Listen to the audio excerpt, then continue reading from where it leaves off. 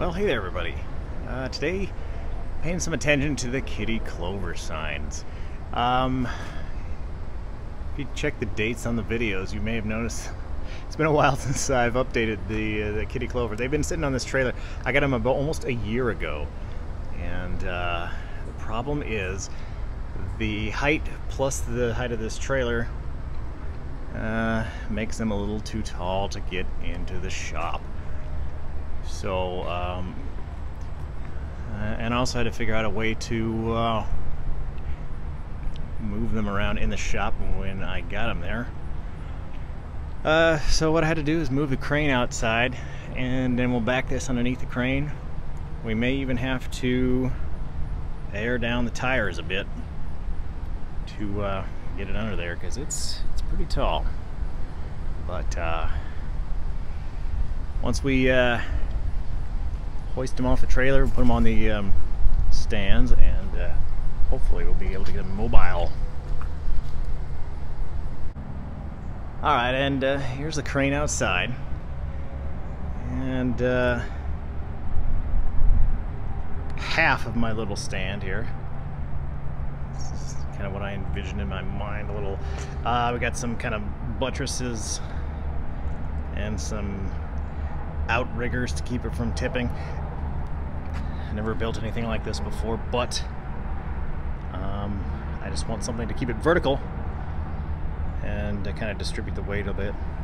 I got the other part sitting over here, so plan is lift the sign up off the trailers, lower it down in, get it resting on the main platform, and then swing that into position and attach it together. So, I don't know, easier said than done maybe. So we'll give it a shot and see what happens.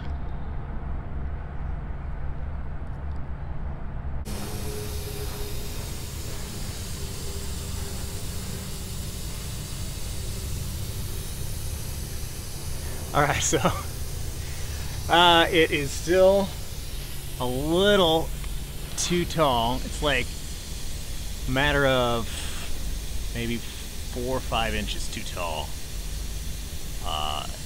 at the very top of the clover. So, I'm airing down the tires a little bit because they are that tall, and that might give me what I need. So, we'll see. Well,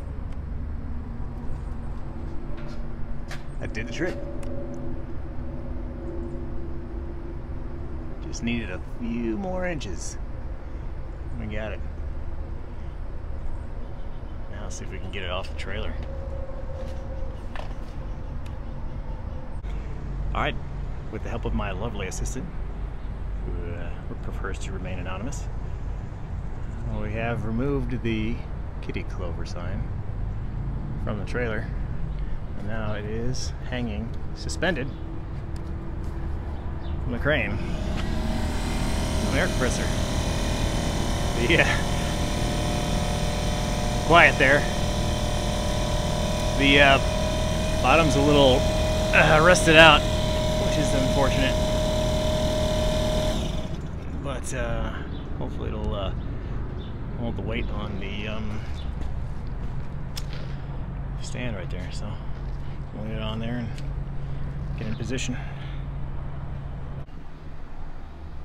Alright, off the trailer, on the stand, in the shop.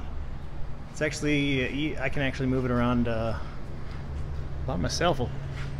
It's big, probably weighs about, maybe 350, 400 pounds, something like that, if I had to guess. I mean, it's hollow inside, so it's just sheet metal. Maybe it's even less than that, I don't know. But, kind of running out of room in here. You start hanging some of these signs up, right? Stop buying, start fixing? Nah, I'll keep buying them. But we still have this other one to do too. So that one we'll wait for another day, because I wanted to kind of, proof of concept to get this one functional and set up in this little, I don't even know what you call it, a caddy, a dolly, I guess, sign dolly. but now I can move around my shop, work on it and stuff like that. So cool. Anyway, that's probably about it for this one. Kitty Clover.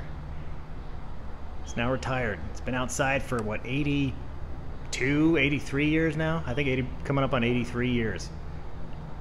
It deserves a break. So come on over to Kitty Clover, and we'll see you next time. Thanks for watching.